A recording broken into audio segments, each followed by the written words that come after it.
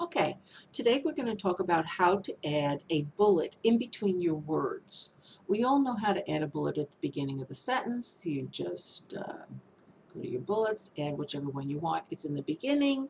It'll show up for each additional line after that.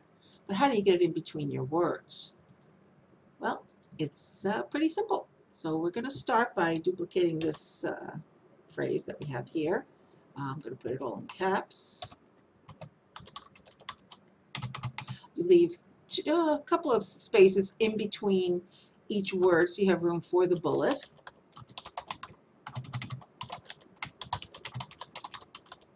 Okay, good. All right, so what you do is you want to click somewhere between, try to get in the middle. You hit the Alt button on your keyboard, and then while you're holding down the Alt button, go to your keypad and hit 0149. And there it is. It shows up. Then you do it again. You click in the middle of your words, hit your Alt button, and go 0149. And there it is again.